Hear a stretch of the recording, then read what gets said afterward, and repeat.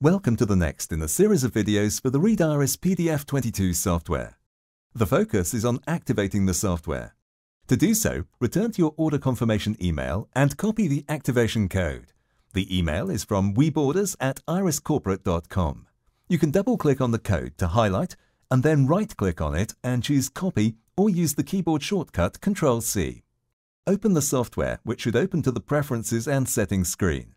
If the software is already open, click the burger menu with the 3 lines on the upper left of the program.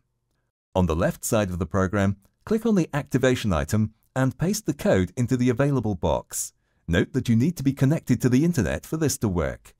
Click on Activate, and in a moment you will get a confirmation that the software is activated.